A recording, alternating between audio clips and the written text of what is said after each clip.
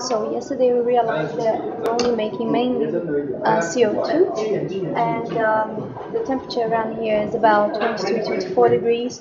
So I'm going to try to increase the temperature by a good 10 degrees using an electric heater, and I'm going to encase this with fabric to keep it nice and warm. I know it defeats the purpose of creating energy, but it's just a test at the moment.